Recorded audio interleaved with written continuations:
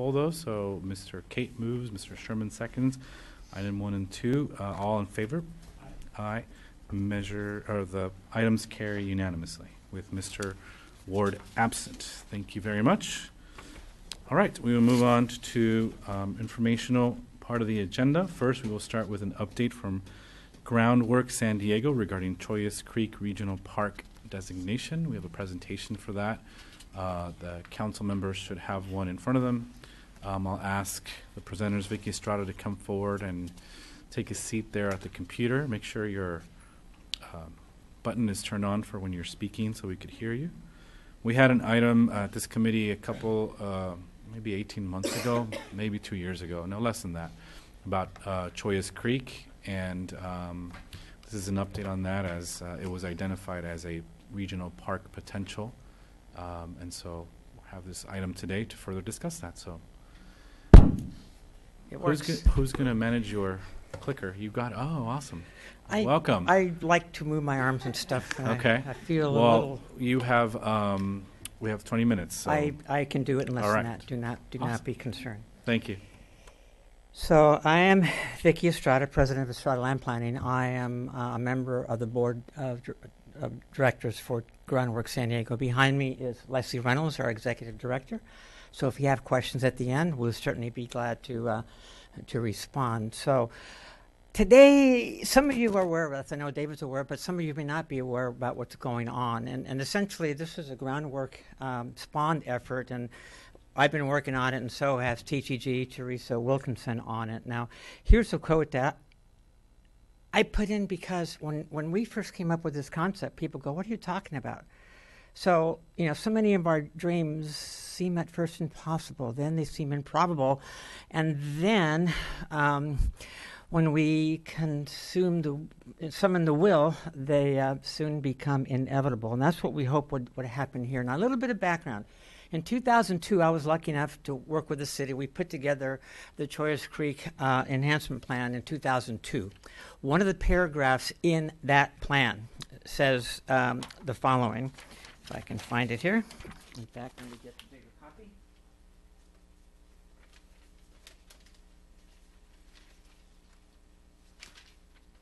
I can't read. The older you get, the little word gets a little bit tougher.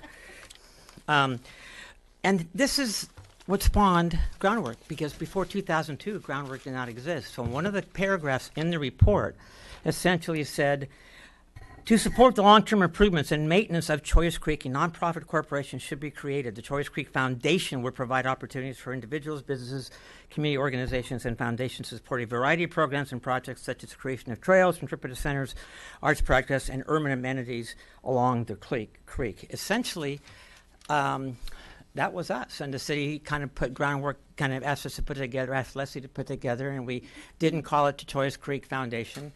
We called it the Groundwork San Diego because we're actually affiliated with Groundwork USA, kind of a national corporation. We're a nonprofit environmental organization, and in a sense, we're the manager of the Chollas Creek Watershed, which encompasses about 32 square miles, and it's got 20 linear miles of creek. Now, some of the things that Groundwork has done in our short time, I mean, we've done some incredible amount of work, all the way from the master plan for segment 5 by the YMCA, which Urban Corps is in the process now of making actually that a reality. The 47th and Constanza, the Chollas Creek crossing, Groundwork ourselves. We went out there with community and built that park ourselves. So we've done many, many things. You'll see some of them upcoming. Now, briefly, let's step back, big picture. What you see in green, those are our canyons. And that's really what begins to make San Diego unique. And if you look at this map by Pantoja, the one that the park is named after here downtown, you can see in that little right-hand corner the Rancheria de las Chollas. And that's where the name came from, okay? Now, one of the things about our canyons, and when you really look at them in an aerial photograph, you begin to sense, you know what, these are our lungs. They bring us nourishment. They bring us life. And they really are unique and special. Just look at some of the canyons in City Heights compared to, with all due respect, 120 miles up north, the LA Basin, okay?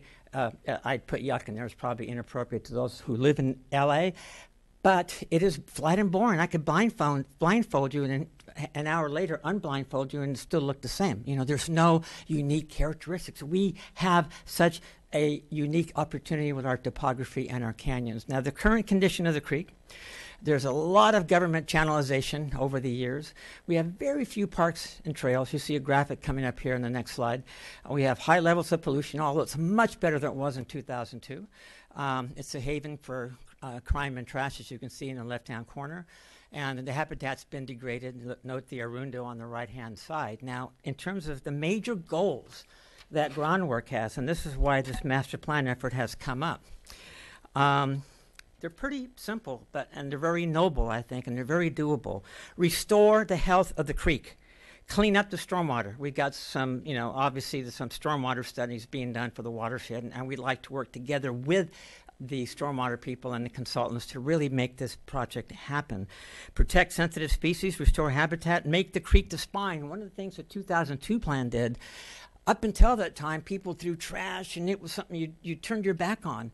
We felt that the creek could become the spine of the community and could harbor trails and really begin to connect communities rather than separate them. And that's something that it's beginning to happen. So we're very happy about that. Improve access to the creek, provide recreational opportunities, and add trails as well. Now, hopefully some of you have read Richard Liu's book, Last Child in the Woods. That was his first one. He did nature deficit disorder. His last one is vitamin N for nature. And one of the things that kind of spawned our ideas, Richard had a quote in the book that began to kind of plant the seed for an idea. Couldn't our canyons become a sort of a regional park? Yes, there's Mission Trails, and you have Mission Bay, and you have all these self-contained parks, but this would be a little bit different animal. And when you begin to find out the advantages to having a park like this, it really makes a lot of sense. This is a study that was done for the San Diego Foundation by City Project in LA. The areas in red are those areas that people of color without having access to a car, they're way over the average in terms of how close they are to parks. How can you walk to a park? So many people don't even have access to neighborhood parks. And of course, a lot of that is mostly south of 94, as you can see. Now, very quickly, you might ask, well, what is a regional park versus a neighborhood park or a community park? It's an area of land preserved on account of its natural beauty, historic interest, recreational use, or other reason, and under the administration of a local government or agency. So there's a lot of different examples for that. I'm not going to read these words. Don't worry about that. But in terms of the major benefits of having a park like this, they drive economies. They provide significant savings, literally money-wise. When you do something like this, it helps stormwater, it helps recreation, health costs. Costs are less because people are healthier. There's so many different things that benefits that it can do. Healthier people. You can breathe easier from an environmental standpoint. The habitats are healthier. The animals are healthier. It reduces carbon footprints, and it has very measurable benefits. Now, some more intangible things. One of the things that we found, being in Southeast now for so long with Groundwork, is that if we begin to create this regional park that becomes really, it kind of traverses all of these areas, it develops a sense of pride that wouldn't otherwise be there. And it begins, it's kind of a catalyst for urban renewal. From an educational standpoint, there's environmental things they can learn, interpretive facilities, and they learn how to protect and conserve the open space. Now, very briefly, this is an important slide. Why are we asking this designation? With a little bit more detail. The community plan update that was done for Southeast and Cano actually specified, as you see in the next slide, that we begin to look at this as a regional park. But I'm not going to read too much, but this in red I'm going to read. Groundwork San Diego Choice Creek believes strongly that a regional park designation will create the kind of identity that will inspire stewardship and pride within the watershed, as you just saw, create interest and users from outside the watershed, because in order for it to be a regional park, it can't just serve the local people. People have got to come from the outside, and we think it can do that. Provide opportunities to integrate with nature, provide places for children to play, and enhance and protect habitat. I grew up in Tecolote Canyon from 4th grade on beneath USD. My playground was Tecolote Canyon, okay, and it wasn't the playground down the street. So they have a lot of benefit, and I'm convinced I would not be a landscape architect today if I would not have had that opportunity to play in the canyon. This is from the community plan update, and it basically says, prepare a comprehensive study analyzing Chollas Creek's outstanding, distinctive natural, cultural, and historic resources of a regional nature for consideration of designation as a regional park. In a few slides, I'll show you how far we've gone so far. Now, are there parts of the park perhaps already in place that we could begin to put together? I'm going to go very quickly through this. The Chollas Creek Bayshore Bikeway Trail, we've got concept approval for the initial layout. We got the Navy to actually let us traverse some of their land. And the hope is eventually we'll be able to ride a bicycle from Lemon Grove all the way to downtown on a bike trail. Now, wouldn't that be nice? And tie into the Bayshore Bike Trail. And that's very easily done. So these segments are already underway. Here's what it looks like now, and here's what that trail connection might look like next to the creek. Berardini Field to Market Street. What you see in yellow there is something Caltrans is looking at to help us continue for that segment of the creek just by the north and east of the police firing range, continuing on, tying into the previous slide you just saw. And this one here, Market Street to the Bayshore Barkway. This is bordering David's district and also Myrtle's district. So this is something that's a key. Kind of all the trails come together here. The Southwest Park has recently been completed. We did the general development plan. The construction drawings have been completed, and I believe it's already gone out to bid. There's a lot of canyons that we started to actually restore. There's bits and pieces, but no overall unity looking at this together. I'm sorry. You've probably heard of the Earth Lab at the southwest corner of 94 and Euclid. It's city school-owned property, but we've got access to it, and we're creating an incredible place for children to come and learn about nature and gardening and the outdoors. Of course, the Chollas Lake Park and Reservoir, that's a core of what's there. Now, here's the watershed of Chollas. You can see it actually encompasses a good part of La Mesa and almost all of Lemon Grove.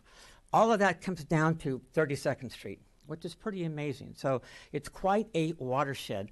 You can kind of see here, just highlighted in blue, are the different branches of the creeks. Now, what this map did, we went out and began to look at the condition. Is it concrete? Is it natural? Is it go underground? You know, what actually exists in terms of the creek itself? And if we're going to have trails, one of the things that people mentioned, well, Vicky, there's no room. It's a concrete channel. This is the Arroyo Seco on the upper left-hand corner in LA. There was no room for trails. The trail is actually in the bottom of the concrete channel where there's no room, and then it goes up to like the upper right-hand side. So we have opportunities to do that, or we can have trails like we worked on in the lower right-hand corner, the Chollas Creek Restoration just east of Euclid and just south of Market, and many canyon trails like you see there in Penasquitos Canyon. This image begins to put it all together. Those green asterisks are parks or existing schools. And what you see in orange are potential trail linkages to begin to tie all this together. And right now, the city and Helix Environmental is helping the city put together a water quality study and looking at potential areas to revegetate, and we can begin to use to enhance the water quality. So there probably are monies available that if we can work together, maybe have access to some of those money, we can work in conjunction with stormwater to make some of these water quality things really begin to happen. Improve the water quality, improve the recreation access, and make everybody happy all the way around. Now, can an existing concrete channel be restored back to revegetated? It can be. This was that Chollas Creek just east of Euclid, okay, just south of Market, what it looked like before. And here's what it looks like now, okay? So that's before, and that's after. So it definitely can happen. Now, is this going to be easy to do? The challenge here, unlike Mission Trails, it's all city-owned. we've got bits and pieces of city-owned property. We've got private property. We've got canyons. We've got hillside review areas where we got sensitive habitat. So it is going to be a challenge to make all this work with all the different land uses and easements and so forth. Now, what might the park begin to look like? This is the first cut that I put together showing, the yellow are the linkages. Say, for example, there's a park here and a park here. And I mean, the canyon here and the canyon here is a park in the middle. What we want to do is, like the urban greening studies that Canyonlands and others have done, tie it together with all that and begin to make those streets special. There's a system, a linkage. So the Chollas Park integrates then with the special green streets. This is Manzanita Canyon showing, well, how might that trail work up through there? Private property, we can have easements. There's lots of things we can do. The lower left-hand corner of that trail could exist within the Caltrans right-of-way. We did Tweet Street up here on Cortez Hill. That neat little park that we got to design, we were able to convince Caltrans to move the fence back. It was leftover land. Caltrans wasn't using that. Now it's this nice little park that the neighborhood can use. We can do things like this. We have met preliminarily with Caltrans, talked about the idea. Here's what I mentioned earlier. We're almost done, David, not to worry. This is Manzanita Canyon and Hollywood Canyon on your right. What are you talking about, Vicki? What are you talking about special streets? And here on the bottom is what that might begin to look like. We narrow the street. We'd put double rows of trees so it becomes a parkway as such. Some examples. With a trail, and if you got a nice, lots of space, a trail next to the creek, not a problem. But sometimes the creeks are either underground or they're not accessible. You might have a situation like in the bottom where you have open space in the creek, it goes underground. And the trail then has to be that special street that I just showed you. And we also have a situation like this. So there's a lot of opportunities and ways to make this thing happen. Now, very briefly, what has been done? Because that's the purpose of today, is kind of a status of where we are in terms of the process. So we've done the regional park feasibility study, which you have, I think, in your papers here. The Park and Rec Board approved the feasibility study last year. The Chollas Creek Watershed Opportunities Plan, you should have been given a copy of that as well. And watershed planning considerations and existing conditions. A lot of these little projects have already been done. All of this has been done. We've had a series of legislators meetings, and this is in the mayor's office. We had Greg Cox. We had Navy people there. We had a lot of different people to try to get this to happen. And we have gotten nothing but unanimous encouragement and approval to, yes, let's make this happen. So next steps. What do we do now? So, obtain a recommendation Park and Recreation Board to study the concept of regional park designation. That's been done. All they approved was a feasibility study. Is this something that should be taken to the next step? And they said yes. Okay. A watershed opportunities plan, that's been done. We need to kind of take that opportunities plan to the next level and get some sort of approval from it. That's a basis for what the master plan would be. Now, a key thing for us is obtain funding and approval to prepare this master plan and any related documents, like the environmental review process documents that we would need, approve the master plan, and then designate and create the regional park. How long might this take? Being a planner and doing this kind of work, we expect that we could do this within 2 years. Okay, and based on projects I've worked on and what other similar projects throughout the country, we expect the overall fee to be $1 to $1.2 million, which is really not that much, because this is not a simple park like in one self-contained area. There's a lot of different coordination issues that got to be put together. So what we would like you to do somehow, and I don't expect you to do it, but maybe ask staff and the different departments if we can begin to make this master plan a higher priority. And as I just mentioned, we need city funding, and it can come from a variety of sources, whether it's stormwater, whether it's greening. There's a lot of different possibilities. The Regional Water Quality Board, to begin the process and to make it easier, rather than ask for $1.2 million, we'd like to ask for, what you probably get by with as little as $300,000 to $500,000 to start the first phase. And then the second phase then would be up to $750,000 to carry through to the next level. So I did it under 20 minutes. Yes, David? Okay. I could talk much slower and make it 10 an hour. seconds. I don't think you want that. All So right. I'm here. Leslie is here if you have any specific questions. But hopefully, I tried to make you a little bit more excited. You got a sense of how excited I am. This is a great project. And nothing like this has been really done before anywhere. A regional park over public and private properties and state properties, and really begin to look at this in a totally different frame of mind. All right. Thank you very much. That's Appreciate it? Well, we're going to have questions. Okay, so, good. Yeah. And thank you, Leslie, for your service on this as well. So we don't have public comments, so we'll start with committee members. Mr. Sherman. Yeah, thank you. And you're talking about the formation of a foundation. Is that foundation put together yet, or is that started? Now, when it mentioned the Chollas Creek Foundation, that was in a 2002 report. That foundation became us. Okay. The foundation is Groundwork. Okay. So they basically said a nonprofit of a sort should be put together to begin to make this happen, and that's what formed Groundwork. Gotcha. Because that's one of the things that helped with Mission Trails and getting and getting that started was that foundation. We're already in place. Okay, perfect. I just wanted to make sure that that instrument was there so we could work together to try and help make something happen. And with Mission Trails coming to fruition, there may be a couple of staffers open who could work on this one after. So. Perfect. Yeah. See, I like that. Yeah, Thank you. absolutely. Thank you. I have a couple questions, unless Mr. Kate has some. Okay.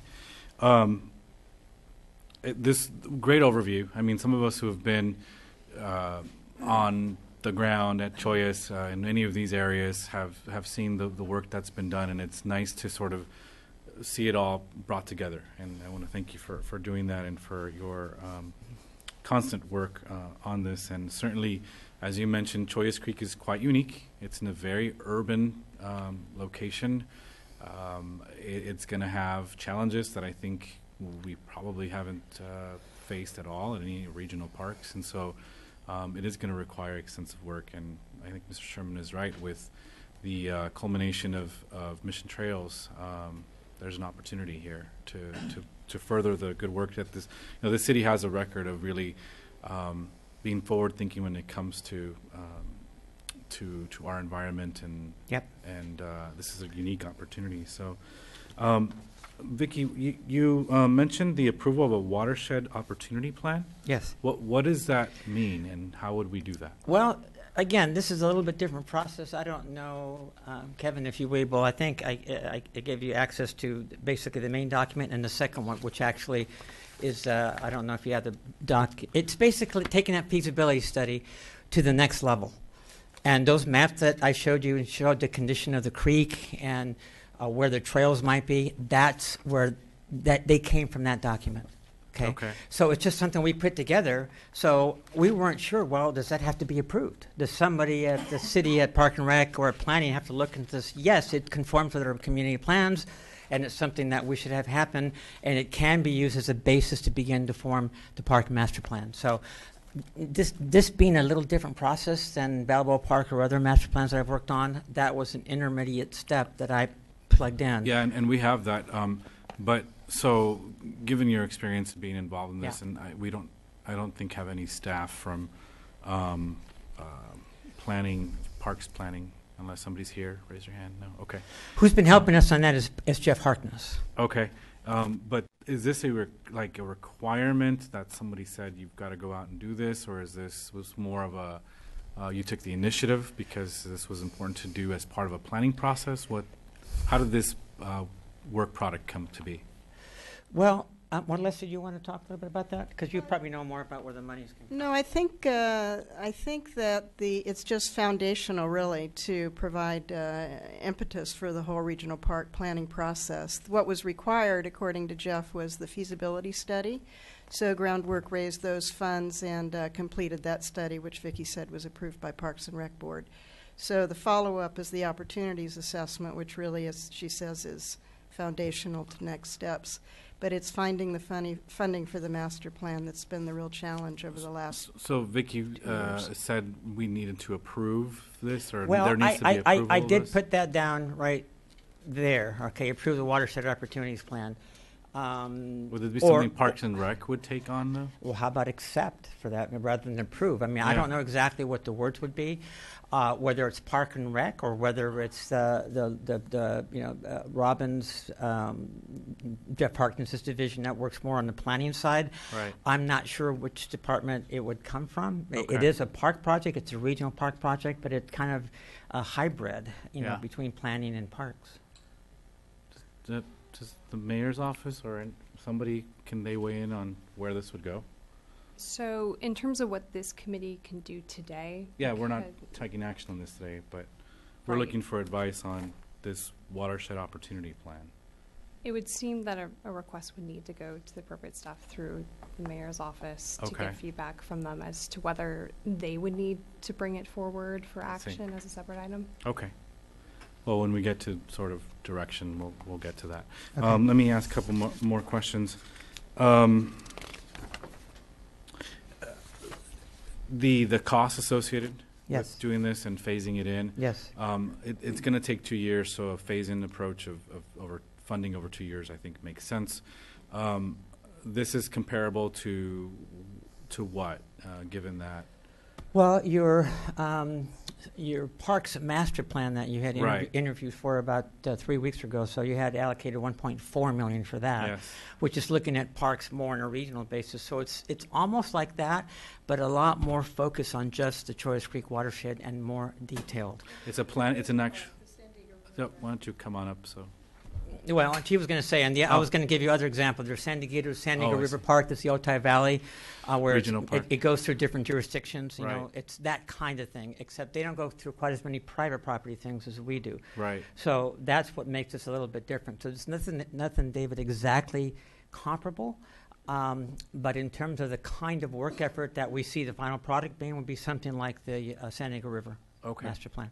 And but it would be an actual plan document. It would Yes. be like the master plan for parks is more of a higher level view of our plans. It is that, although that plan is supposed to be making some basic concept recommendations for certain parks, what kind of uses and so forth that would Right. happen. But it's also about connecting and using the canyons like we're talking about as part of the big system. So it's all coming together and beginning to make some sense. But in that work, Groundwork has not been approached to sort of incorporate Chollas as part of the master plan? Not yet.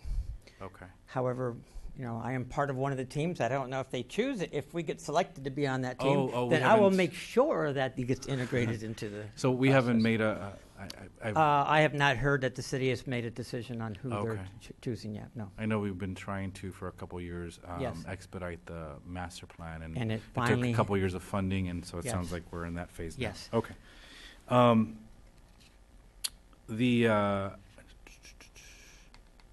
else was I going to ask in the presentation?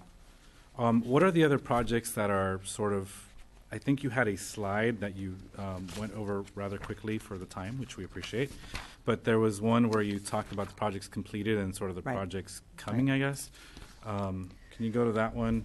I know the Bayshore Bikeway Well, it has- component is yeah, funded. I have some extra slides in the back here for questions. Here's one of the graphics, by the way, that you did not see that shows the kind of detail we went through in terms of our environmental opportunities. The recreation element and how it talks about this, by the way, this picture. This was, remember, Appleyard and Lynch's Temporary Paradise. This is from that report, and it specifically talks about Chollas Creek. And unfortunately, as I mentioned earlier, a lot of the creek was channelized. But there are many places where we do have room, like, for example, around the YMCA site, to unchannelize that. This is a project that Jacobs put together that had MIG work on trying to use the creek as a linkage. See, so it's not just us. Jacobs has begun to look at that. The Chollas Creek restoration that I had mentioned earlier, the radio tower that's part of the National Avenue Master Plan is kind of a junkyard now. All of these little pieces have been put together. Earth Lab has taken up a lot of our time. We're very proud of that. We got a brand new project. I don't know if we need to get into detail, but for the northwest quadrant bounded by 805, 94, Euclid, and Market Street, working with SCG&E and the State Energy Commission to actually begin to utilize more green techniques to generate energy, and that's kind of tied into this So as the well. slide, Vicky, I'm looking at, it doesn't have a number, but it's before the legislators' briefings. Yes.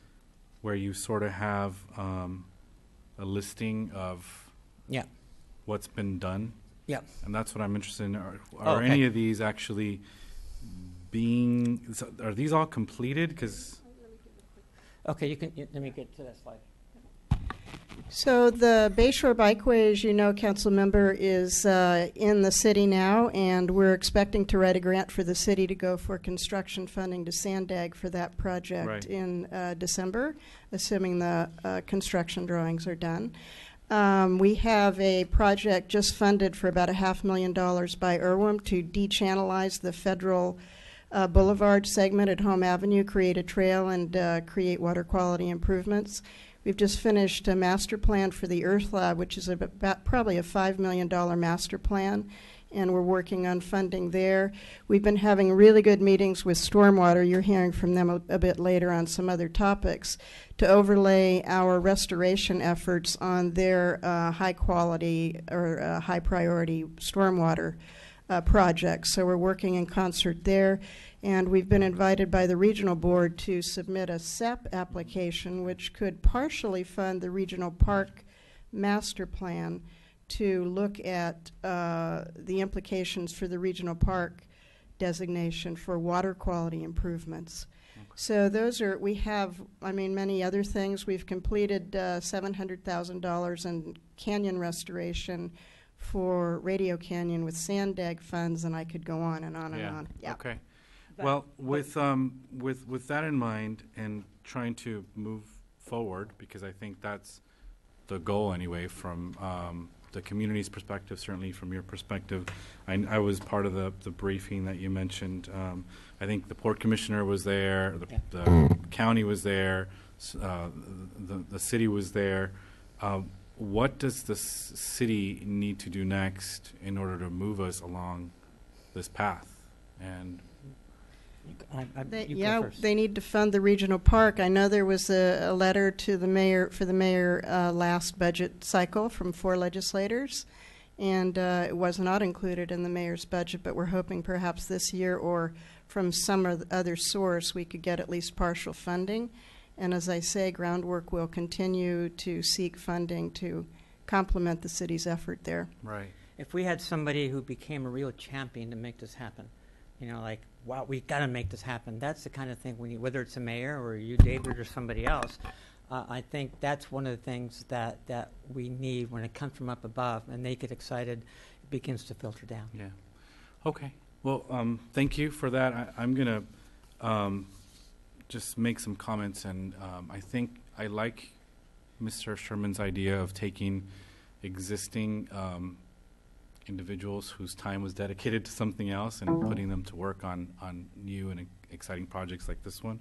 I would love to get feedback, probably not today, unless you want to respond to that idea. Well, the only thing I would look to clarify is that staff follows the work program. So when they complete one item, they'll move on to the next in the approved work program. Okay. So they don't finish a program and then suddenly have free time. They move on to the next item in the work plan. So, do you know what they're working on now? I wouldn't expect to know that today. I don't have that in front of me. Well, I certainly would like to inquire about that and figure out what's being worked on next. Yeah, and just a quick word of caution, too. Jeff Harkness is retiring as soon as this comes before council. Oh.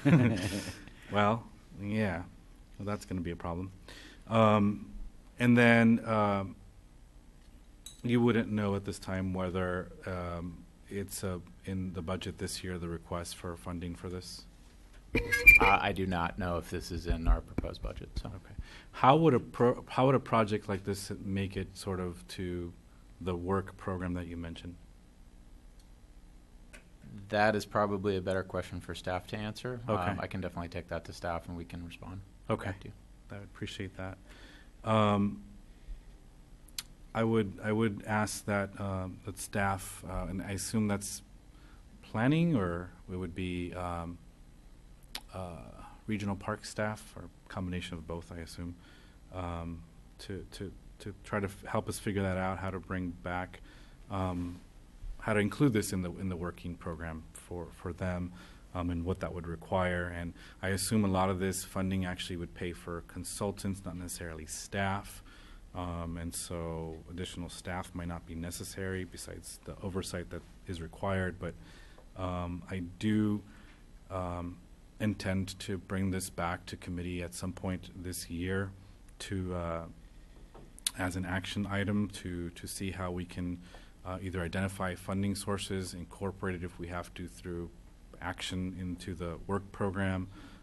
This is certainly a priority. Councilmember from District 9, Georgette Gomez, Council President, representing District 4, Myrtle Cole, certainly myself, and I think it is it would be neat to have a regional park like this in San Diego and continue down the path that the history that we have, believing in our strong park system, regional park system.